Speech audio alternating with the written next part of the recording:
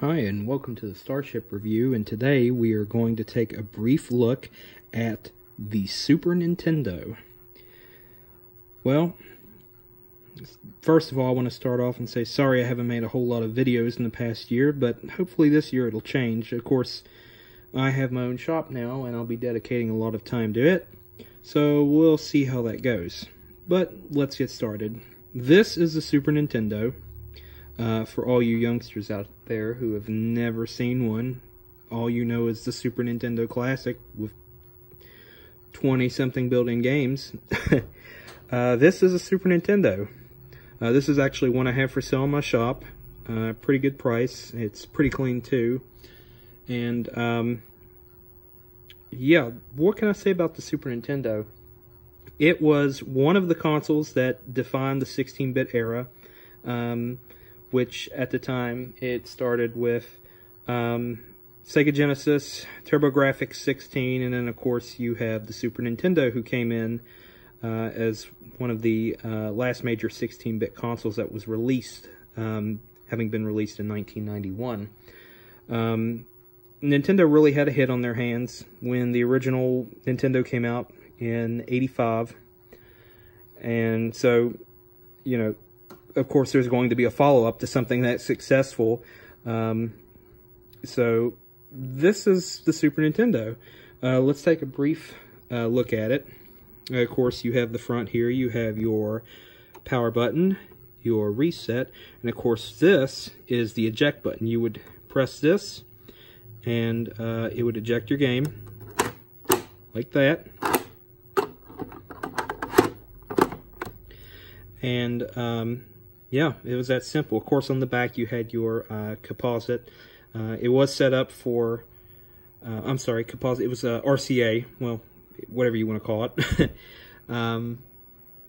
Your video cables, which I call RCA. Some people call it composite, of course, you know.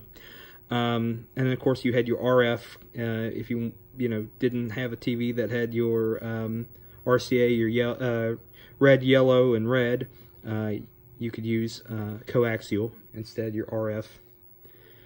And this, of course, was the controller. You had your A, B, X, Y, start, select, and your D-pad. And of course, you have these shoulder buttons, left, right, which these were not on the original Nintendo. And of course, these additional buttons weren't on the original Nintendo. Of course, you had your A, your B, start, select, and your D-pad here. That was all on original Nintendo. So that was a change from the original console, well, from the original system itself. So let's fire it up. I have Super Mario Bros. Here, as you see. We're going to show that as an example. And I'm going to have to blow in the cartridge. And now, there we go. Of course, everyone who knows about Nintendo, you have to blow in the cartridge. What's fascinating about that is that there's children who come into my shop over the past couple years, and they're like 4 or 5 years old, and immediately when they see a Nintendo cartridge, they blow into it and then put it in the system. It's like it's instinct. It's like a primal instinct that's been embedded into their minds, inherited from their parents. It's just one of those things. It really fascinates me because I spoke with a gentleman once. Actually, he was looking at a Super Nintendo, and he said he showed his son this is a Super Nintendo. His son immediately turned the console off, took the cartridge out, blew on it, put it back on. Or put it back in, sorry. Tongue-tied today. He put the cartridge back in, and he said, "Where did you learn how to do that, son?" And he said, "I don't know." And that really fascinated me. So that could be the next great debate. Is it instinct now? We'll let you decide. Anyway, that's a brief overview of the Super Nintendo Entertainment System. If you have any suggestions for future consoles we should take a look at. Of course, I don't go too in-depth with these.